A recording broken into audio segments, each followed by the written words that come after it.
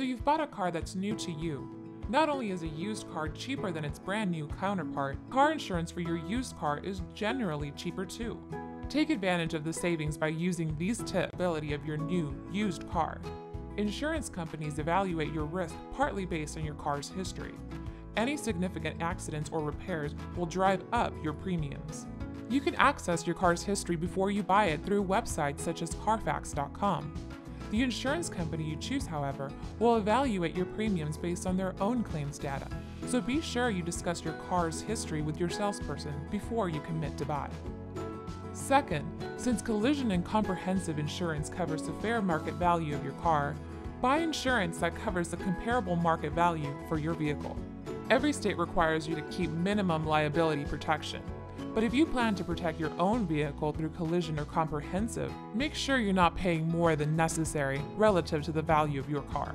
For example, let's say your car is worth $1,000 and it's totaled in an accident. Let's also assume you pay $400 a year for comprehensive and collision coverage with a $1,000 deductible. When your car is totaled, you won't receive anything from the insurer and you're still out the $400 in premiums. Also, with a used vehicle, consider whether cosmetic damage or other minor car repairs are worth covering with your insurance. If you choose to forego claiming those on insurance, you can keep your premiums lower. You should also research the theft rate on your car model.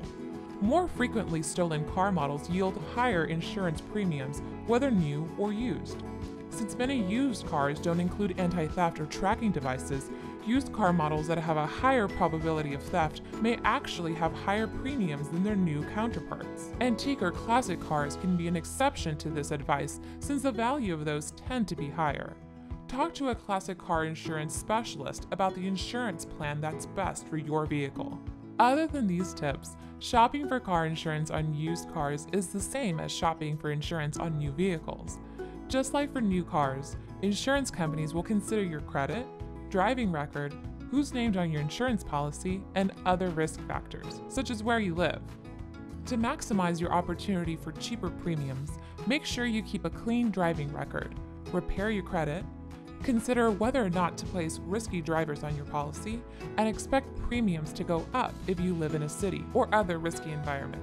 To ensure the best rates for you, consider all these factors and shop around with several agents before you buy. You may find bundling your insurance with other types of insurance, such as home insurance or life insurance, will help you save money.